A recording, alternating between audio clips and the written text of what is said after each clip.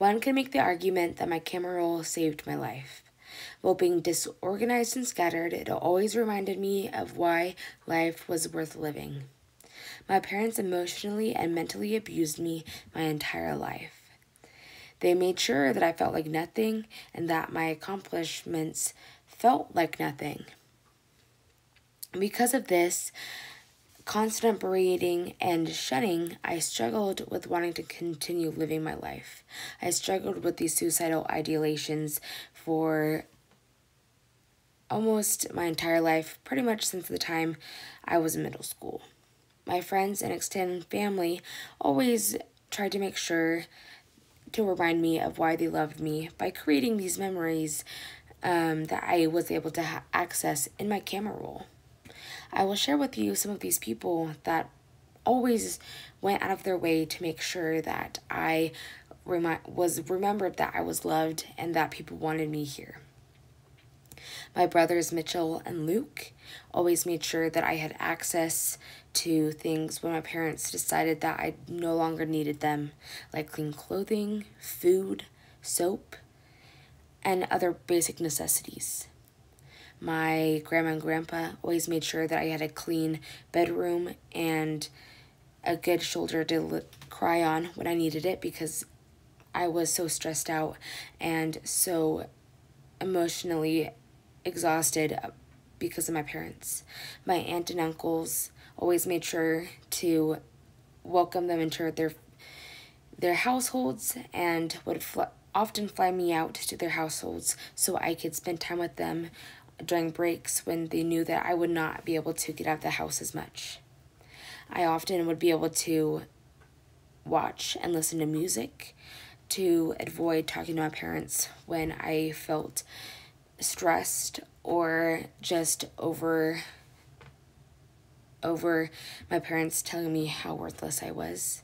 I would connect with One Direction, Wallows. Jordan Clarkson was a NBA player who, because of his playing year after year, I was able to follow him and his basketball career.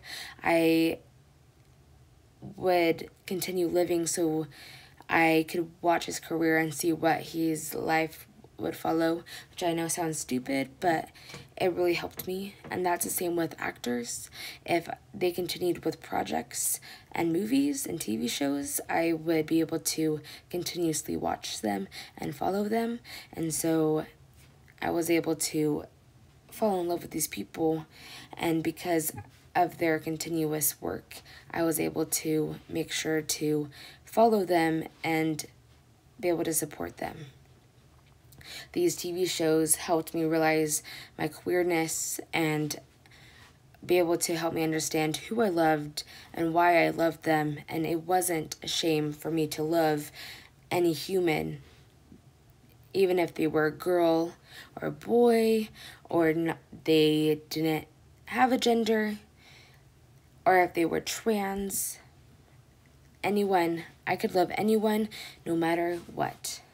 I was able to connect with my aunt, who also struggled with mental health issues, and she was able to reassure me that my not wanting to live was not something that I couldn't overcome, but something that I could embrace and help others learn too. I have a friend who struggled with an eating disorder similar to mine, and she helped me be able to understand my eating disorder and answer questions. She encouraged me to eat when I did not feel like eating. She encouraged me to get help when I needed help most. I had a friend, Ella, who pushed me to volunteer because she knew that would be able to help me get out of the house more. I have now been able to help people in my community who struggle with abuse similar to mine, and be able to find the resources that I was able to find and get help for similar situations like mine. My aunt and uncles always made sure to let me sleep over and babysit so that I could earn some extra cash for my future, and to have another place to stay when I was feeling sad.